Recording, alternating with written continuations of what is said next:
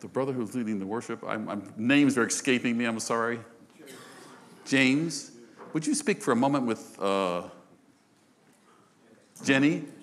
She had a song during our prayer time that I'd like to end with if possible. Thank you, James. And thank you, John. John was just with us in Maryland.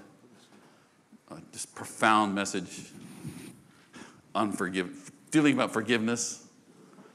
Spoke deeply to our men from around the world. Thank you, John. Wow. And the word I have in terms of a prophetic word is very simple. Treasure this worship. What you've experienced this morning,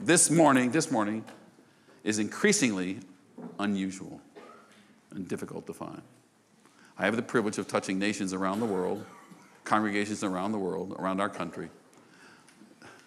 Please treasure what you have here on a Sunday morning. It's not guaranteed for the future, by the way. So treasure every moment you have to gather together publicly, corporately, to lift your voices in worship. So what would it look like? What does it look like? I'm very visual. I tend to make these pictures. Does it look like something like this? Is it to walk in God's will? Is it, hey, Jamie, will you listen to me? Is that your picture of God? Keeping you in his will?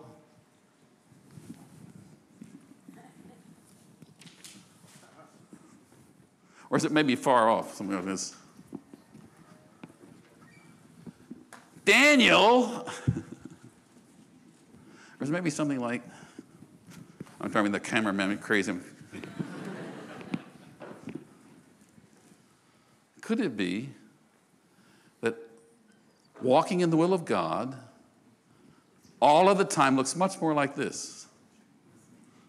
How's it going? Fine. Yeah. What can we get into today? I'd like to hear what you've got to say to me. To be quite honest, I'd like to hear what you have to say as well. Well, I'm finding this particular area difficult, and I need your guidance and wisdom in it. And this is how I see What have you done so far with it? I've tried this I think they've got the approach, point. But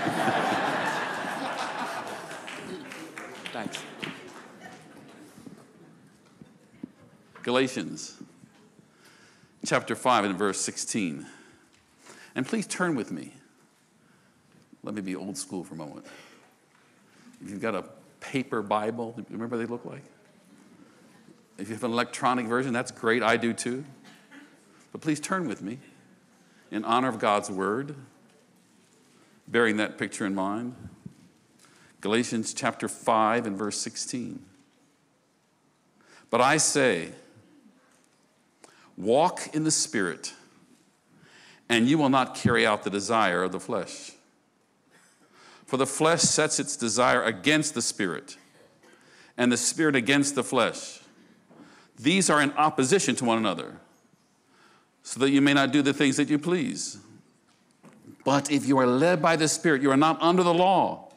Now the deeds of the flesh are evident, which are immorality, impurity, sensuality, idolatry, sorcery, enmities, strife, jealousy, outbursts of anger, disputes, dissensions, fractions, envying, drunkenness, carousing, and things like these, of which I forewarn you, just as I forewarned you, that those who practice such things shall not inherit the kingdom of God. But the fruit of the Spirit is love and joy and peace and patience, kindness, goodness, faithfulness, gentleness, self-control. Against these things there is no law. Now those who belong to Christ Jesus have crucified the flesh with its passions and desires. If we live by the Spirit, let us also walk by the Spirit. That last verse captures the heart of what I felt the Lord gave me to share with you this morning. This invitation to come and walk with God. And I believe that although this was certainly a principle that's invalid for the 2,000 years of church history, if we ever needed to know what it meant to live by faith, to walk in the Spirit. These are tough days. I believe in this season, we use that term in our circles somewhat frequently, and I'm not sure how well it communicates. There do seem to be seasons of God within the kingdom of God. We have them in nature. It's in autumn, we call it the fall. You can translate for me, Jamie? That's because the leaves fall. We'll go into winter. Winter will come into spring. There seem to be these seasons even in the kingdom of God, in the things of the Spirit, where God does things in a very particular way. And my spirit is piqued, if you will. I mean, just think of what's going on in the world around us right now. War, rumors of war, famine, pestilence. And it's hard times. There are people, real people, suffering around us right now. And it's not just your neighbors, it's all over the world. I mean, in my lifetime, I think back, the first major world event that I can not even remember, but think of would be World War II. World War II shook the whole world. There wasn't a part of the globe that wasn't touched. And then you have this huge gap, if you will, 50 years, 60 years. What's the next major, truly worldwide event? I think it's probably 9/11. Although it happened in New York, it had impact literally around the world. And then another significant gap, and that's COVID-19. COVID-19 has changed the world. And now just the gaps seem to be shortening, don't they? This war in Ukraine. I get to travel the world, and there are banana plantations right now in Ecuador, along the coast of Ecuador, huge plantations, thousands of acres, that are lying fallow because their major customer was Russia. And so they're going bankrupt. Thousands of men have lost their jobs. In South Africa, people are choosing now what days they will eat and what they'll eat what days. These ramifications of the things that are going around us. And as I meditated on those things several months ago, I felt like I just heard that churning in my spirit. These are the beginnings of the day of sorrow. The newer translations say the beginning of birth pangs. Now, I've never been pregnant, much to your surprise. But I've been having the privilege of having two sons. And birth pangs are tough stuff. But what gave my wife hope was the knowledge that after the birth pangs came a baby. And I believe the great sign, in fact, Jesus' words are, the great sign is this gospel of the kingdom shall be preached in every nation, and then the end shall come. So while I'm pretty much an optimistic. In fact, I'm optimistic to a fault at times. I find myself looking around thinking, I don't expect things to get better soon. In fact, they'll probably get worse. And it's not just here in the UK. I know you have turmoil in politics and in finance. And let me assure you, misery loves company. There's plenty of it around the world. But this is our day of opportunity. This is our day for the gospel. And I believe that if we will increase our sensitivity, our attention, that little illustration, if you will, if we learn to walk with God at a higher level of sensitivity, we'll experience some of the greatest moments of our lives. So I wonder if anyone knows what this is. Any ideas? You're dating yourselves. I love a map. The neat thing about a map is you can lay it out and you can see the beginning and the end all at one time. I guess that's kind of the way my brain, I like the big picture approach of things. I'm going to give that to you, Daniel. And when these things came around, I promise you I was a bit resistant. But which is really better? The map where I can lay it all out and kind of plan my way forward and pretty much have control of things. Which is really more accurate? Which gets me to the place more consistently? This thing that is constantly changing. I have to give it constant attention. I've got to pay it. I'm going down the highway recently, traveling to another state, and that lady, mine has an Australian accent. I tried UK and I just couldn't keep up with her. I got to train my ears. She says, "Get off at this exit." I said, "What in the world is she doing?" And it turned out there was a major accident on the highway that blocked the highway. I had no way of knowing that. And actually, I had my wife open her phone and check it for sure.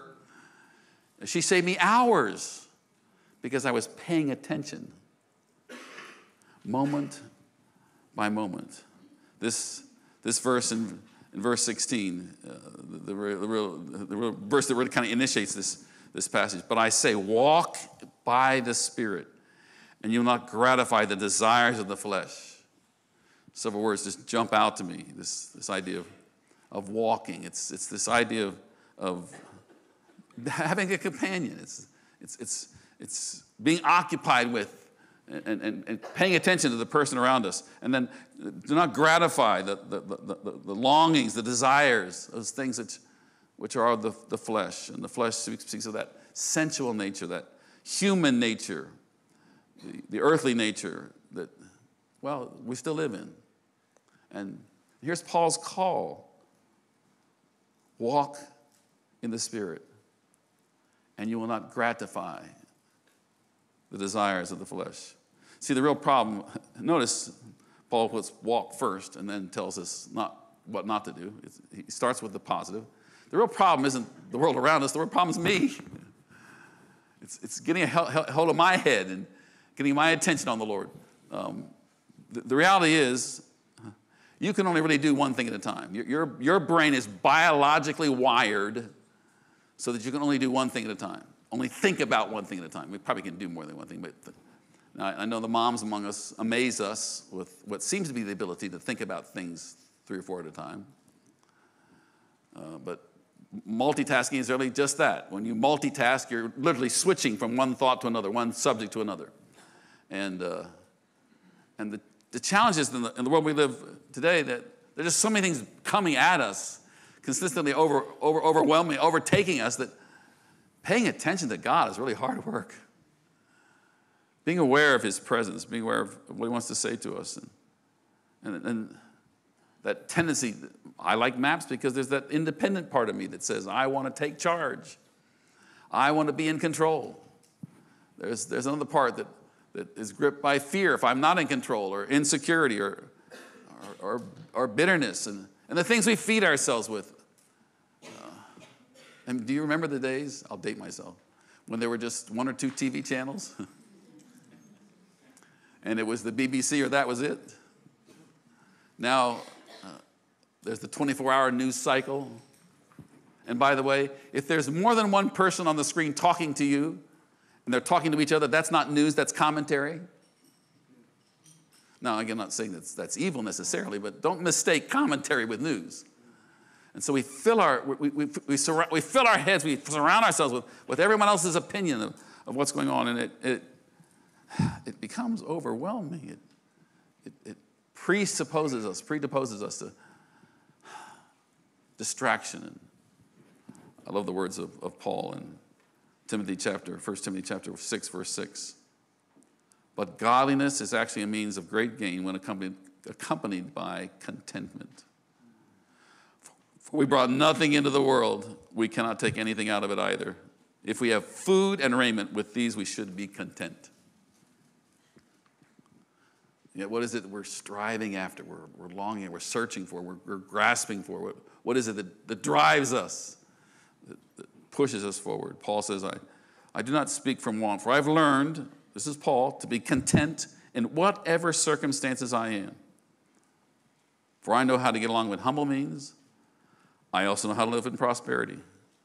And in every circumstance, I have learned the secret of being filled and going hungry, both having abundance and suffering need. I can do all things through Christ who strengthens me. Now, how many times have we taken that last verse? This is Philippians chapter 4. That last verse, verse 13, out of context. I can do all things. Sounds like an American, doesn't it? Rah, rah, rah. Wait a minute. Put it back where it belongs. Paul said, guys, I've been really poor at times. And there have been times when I was really blessed. And it's true. If you look at Paul's life, I mean, he most likely was a member of the Sanhedrin, the ruling class of Israel. He was also beaten and shipwrecked, left for dead once, stoned and left for dead. And I don't mean stoned, I mean stoned. He'd been on all sides of it, and in the process discovered this joy of walking with God. Jesus taught us to pray, our Father who is in heaven, hallowed be thy name. Your kingdom come. And his first admonition is, give us this day our... Now, I don't call it the Lord's Prayer. I call it the disciples' prayer, because I believe the Lord gave it to the disciples as a model, as an example. And it's all about the kingdom, by the way. He starts right out with saying, our Father who is in heaven, thy kingdom come. So if you want to understand the kingdom, study the prayer. Notice he starts by saying, our Father. Speaks of the relationship he invites us into. There are at least 6,000 religions around the world. And as far as I know, no other religion addresses their God as Father. Pretty cool when you think about it. The God of the universe, the God who created all that, invites us to come to him, address him as Father. And our automatic response is, holy is your name. Again, please treasure your worship. Boy, just standing here this morning, just the minute you started worshiping, it's all I could do to control myself. I know I'm an American. I got emotional. Holy is the Lord. That should be our automatic response. Your kingdom come. You think God's getting his will done in heaven? Does he wake up in the morning and think, boy, how am I ever going to get all my work done today? Of course, he doesn't wake up in the first place. And he says, pray this way. Your kingdom come on earth in me as it is in heaven. Give us this day our daily bread. My wife and I celebrated our 50th wedding anniversary in August. I'll only get to say that a couple more times, I guess. I don't want to wear it out. I'm going to rejoice as long as I can. And the people ask from time to time, well, how do you do that? And I've got a very simple formula. Your life is the sum total of many small decisions. Your life is the sum total of many small decisions. We sweat over the big ones. Will I go to university? Will I buy a house? Who will I marry? Where will I get a job? Where will I go to church? Are these important decisions? Of course they are. And yet, I think if you join me in thinking back over your life, even if you're younger than I, you'll have to agree that most of those decisions are made day by day. I've often said, God tricks me into my best decisions. And tricked isn't quite the right word, but I stumble into. And my relationship with Linda is much that. She's actually on a mission herself this morning with her extended family. Kind of a neat story. She met her real mom after we were married. Her dad was a charlatan in the highest form of the word, and just very dysfunctional. She has at least 17 siblings that we know about, and she's with the children of one of those siblings who went on to be with the Lord earlier this year. I wish she could be here. I'm sorry I get talking about her. I'm not sorry. And the way we met and the relationship I stumbled into was all this one decision at a time. One decision at a time. If you want to get the full story, pull me aside someday. How many times do we sweat over, struggle over, trying to figure out how to get to that big decision, how to make that thing work in our lives, when it's really just as simple as saying, give us this day our daily bread. Jesus in Matthew 6, verse 31 says, do not worry then. Do not worry then, saying, what will we eat and what will we drink? Now most of us, I'm saying most of us, there are some among us, most of us are not asking that question quite yet. There's enough in the cupboard that when we ask what will we eat, it's because we're making choices about what we will eat. There are those among us who are wondering what they will eat, and certainly beyond our borders. But Jesus said, don't worry, saying, what will we eat and what will we drink? What will we wear for clothing? The Gentiles eagerly seek after these things, for your heavenly Father knows you need all these things. But seek first his kingdom, his righteousness, and these things will be added unto you. So do not worry about tomorrow, for tomorrow will take care of itself. Each day has enough trouble of its own. And you could say amen. What's he saying? Take one day at a time. If you take care of today's problems today, if you focus on today's problems today and don't carry them over into tomorrow. I was in an airport recently, and I watched the guy who was doing the cleaning, janitor, I guess you'd say, pushing, we call them dust broom, dust mop, kind of this wide deal that's got like a cloth on it, and he's pushing it back and forth. It's a tile floor back and forth. And I think he thought no one was looking. As he finished kind of going back and forth across the hall, he worked back, he came around to where there was a stairway. He pushed it behind the stairway and shook it out. I wonder how long you can get away with that. And I wonder how often I do that. How often do we, each one of us, put off till tomorrow? Take care of today's problems. It's interesting that as the people of Israel moved through the wilderness, the word was very clear. I'm going to provide miraculous manna. Most of us have not yet experienced miraculous manna because we haven't needed to. And there well may come the day when we do. In fact, people ask me, we had this discussion just the other day, do you see more miracles overseas than you do here? And I would have to say, no, probably not. I'd say the percentage, if you will, I'm not keeping track, but the number of people I pray for here or there probably is pretty similar. I think often God provides miraculously when we have no other choice, which is why if you do see more miracles overseas, that's probably why you do so. And I guess I say that because I think that sometimes guest speakers tell all the stories about when it works. We don't often tell you about the times we pray for people and it doesn't work. My percentages are, well, we won't go into that. See, I think the Lord's trying to get our attention. Pay attention. Listen, walk with me.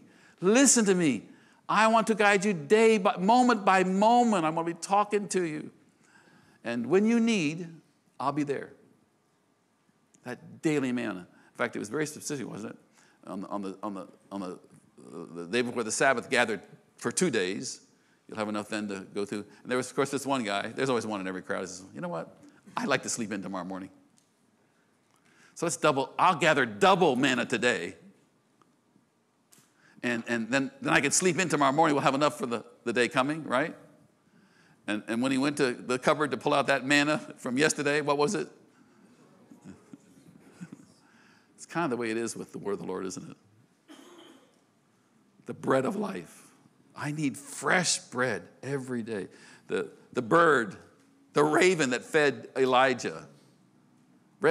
Ravens are birds of prey. Here's this bird feeding Elijah there in the mountain. What? Twice a day, day by day, with bread and meat. That widow lady that cared for him after the brook dried up. Again, I love telling the story. I won't take your time this morning. But it was day by day that she went back to the cupboard. Can you imagine?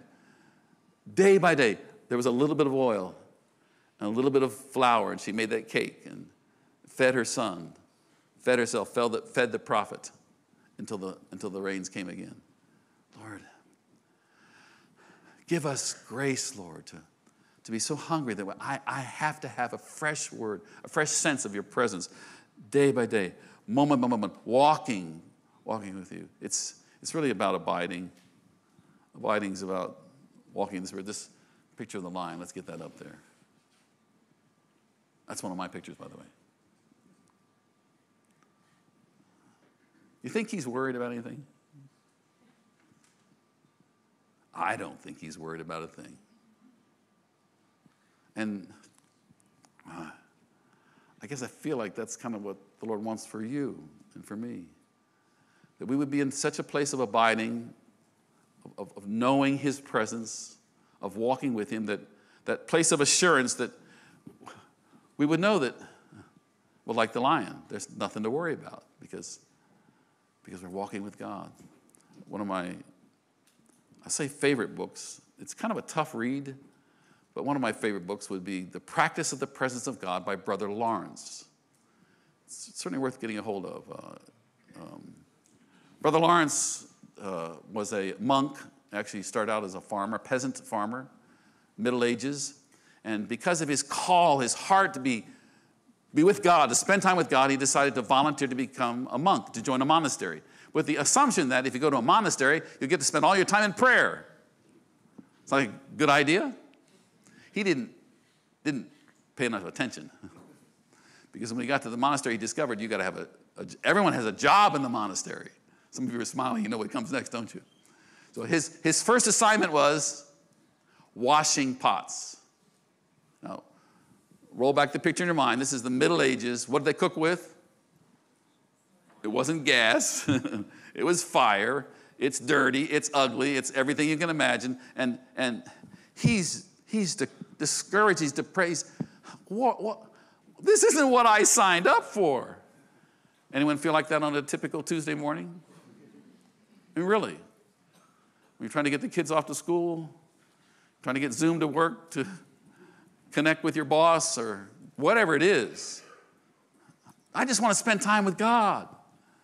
And this little book's the story is actually a collection of the letters he wrote to a friend, talking about his journey of coming to the place where recognizing that even when he was washing pots, he could enjoy the presence of God, the peace of God, the conviction of the Holy Spirit, the awareness of his revelation, his inspiration, etc., etc. And that's our invitation, if you will. And to me, it's a bit of a conundrum. I wish I could say, maybe I don't even wish. I'll have to say, I've heard from the Lord clearly enough I can quote him probably 3 times in my life. When the Lord called me to move to Zimbabwe, it was hard for me not to join the guys in it. So when I first learned that little phrase, Jesu Makanaka, I learned it as Mwari Wakanaka. But I said it Mwari Wakanaka. And that means money is good. I was trying to say God is good. God is good. And I was saying money is good. Yeah. And just this clear word came to me. One day I was in prayer, actually. On a Sunday morning, we had a guest preacher from the UK, actually, a man who became a dear friend. And since I didn't preach that morning, I was just spending time waiting on the Lord. And the word came. I can quote today exactly what I heard the Lord say. That's happened 2 or 3 times in my whole life. The majority, nearly all of my life, it's these little impressions. Do you know what I'm talking about? Is there a better word for it somehow? This little tug of the heart, this pay attention. Try this direction. Listen to me. I was talking with one of the brothers just yesterday. He was talking about how a couple of months ago he was traveling here through the public transport in London, and when he got to the platform, he had that little impression. Go down to the other end of the platform. Everyone else is standing here. You go down to this end of the platform where no one else is standing. he gets on the train. As he sits down, there's a friend from years ago, and they sit down, they chat together. Finds out that the friend is ill, and he gets to pray with him on the train. And by the way, when you get those opportunities to pray for people, don't take responsibility for healing. That's God's job. And I don't understand why everyone isn't healed all the time, and they will be when we come into the kingdom. We're in the kingdom, but the kingdom is yet coming. Great theological discussion. And when we come into the kingdom, everyone will get healed. In the meantime, keep praying for everyone God gives you the opportunity. And make sure it's the Lord leading you in the process. You don't have to force it. But the point was, why walk to the other end of the platform? That little voice, it's not even a voice, is it? That impression. Isn't it that the Lord wants to do that with us, through us, in us, every day and all day long? So I'm talking about cultivating an awareness of Jesus within. It's not even a voice out there somewhere, but Christ who lives within us. Galatians 5 is set up by Galatians 4, where Paul says it's Christ in you. Christ in you. I long, Paul says, I long that you would be aware that it's Christ in you who empowers you and strengthens you, transforms you. Jesus, alive inside of every single one of us, and just longing to leak through. And when he speaks, when he touches people, when he ministers, his voice is going to sound an awful lot like yours. When he touches someone, his hand's going to feel exactly like yours. When there's a word of comfort, a word of encouragement, it's going to be your words, your vocabulary that he's going to use, because it's Jesus in you, flowing through you, that longs to touch a world around us. It's always been in bad shape, but getting worse every day right now. So that's my challenge, my invitation. I invite you to refocus, if you will. Don't let the things around you distract you. Be careful what you feed yourself. There's so much stuff out there, particularly in our Christian circles. It seems like we go a little crazy with everything that's wild and crazy. I don't know how it was here in the UK, but when the Y2K thing came around, all the computers were going to crash and the world was going to burn. And in our side of the pond, people were stocking up on water and stocking up on food. Who was it that was buying all those books? And part of it is we do believe in the end of the world. But the other part of it is there's something about us that is easily captured by things that really aren't important. And I believe that the Lord is longing to capture our heart, capture that hand and walk with us by his Spirit, by his power. Would our brother come back to the keyboard, please? I've forgotten your name already. James, right? Thank you, James. And could you, as we're closing this morning, just reflect on what that could mean to you. What would it be like for you? What would your life look like if you were walking in the will of God every day, all the time? Africa, Asia. Well, he could call you to another nation. It is possible. It's more likely he's going to call you to your neighbor. Judy talked to us about that a couple weeks ago, didn't she? Because if you can't reach your neighbor, you're probably not going to do much in Africa either. It's probably that person on the platform as you're waiting for the train. It's that day by day, moment by moment opportunity. And I invite you. We're in for a ride. There's going to be some ups and downs. There's going to be some tough times ahead. But for those of us who are sharpening our ears, who are tuning our hearts, who are in tune with the Holy Spirit, we're in for a ride. This is going to be a lot of fun. Because we're going to watch God do things through us that were written about in the book of Acts. Miracles. Because desperate times allow God to be just who he loves to be through each and every one of us. God bless you. In Jesus' name. Thank you.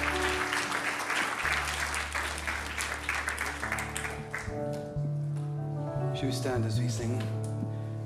Blessed be the name of the Lord.